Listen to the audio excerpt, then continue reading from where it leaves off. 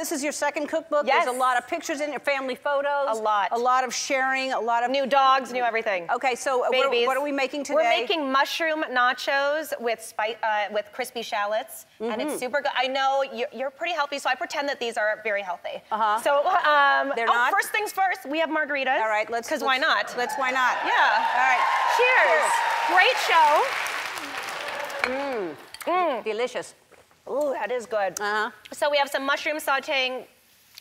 This is salty. Salty, I know, that's why I moved Some the butter salt. and oil with the shallots. We're gonna just stir that up. You want me to do that? Yeah, you can All do right, it. you talk about other stuff. Do you like to cook, even? No, I don't know how to cook. Really? No, but I can stir. So the cool thing about these nachos actually is it's on a baking sheet, so every little bite gets some cheese, gets some mushroom. You don't have that like wasted nacho space. Right. So we just take this, we sprinkle it all over. Oh, there's some herbs and spices and stuff in it too.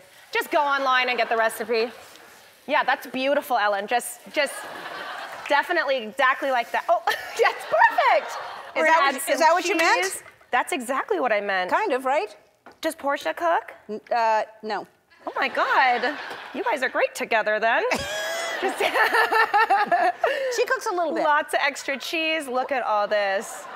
I mean, why not, right? That's too much cheese. Is it? I think. Is it ever? Lots of tomatoes. I believe in more of everything, honestly. All right. It's never too much. All right. And you have, the cookware is from your line too, right? It is, yes. Yeah. Look at this, you guys. I actually have it two ways in the book. Beautiful. There is a meat option, but then we pop this under. I'm so scared that something is... And then it looks like this. And then it looks like that. That's beautiful. Oh, it's so gorgeous. Look at it. That's so good. Every single layer. Now, but you can do this, like you said, you could do this with chicken. This is a 10-minute meal. Actually, it's 15 minutes. You're gonna saute for a little bit. Yeah, you can do it with chicken. You can do it with anything you want. All right, and then these are pretzels? What are these? These are my pretzels two ways. You can kind of pick which way you want to do it. But I have the dough all pre-made here, and I want to see if you can make a pretzel. Oh. All right. Well, you'll just do whatever I do. Yeah. That's pretty cool. Okay, then you go like this. Oh, I made it too long. Oh, dear. All right. This is the margarita. Do a little heart. Yeah. Do a little twisty twist. Okay. A little pinch. Uh-huh. Don't you ever pass by Auntie Anne's? Do you go to the mall? No. When was the last time you were at a mall? Oh. It's been a while. Really? I'm gonna take you to Auntie Anne's. All right, I'll go with you. Okay, we're gonna drizzle. Oh, what is? Let me. It's a heart. That's beautiful. Well, you just said to make a heart. You didn't do a twisty twist. Well, I tried to twisty twist. You can do. Let's just make log. We can do pretzel sticks for you. Okay. So let's just pinch it. All right. And then we'll do some sticky sticks.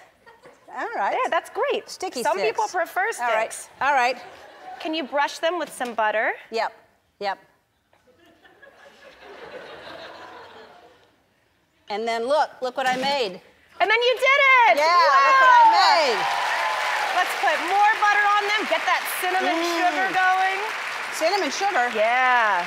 Wow. Keeping it healthy with the nachos. It's, the book is over there. It's called Craving, Hungry for More. In there too. Hey, it's everywhere. It's everywhere books are sold. And today you're all going home with a book.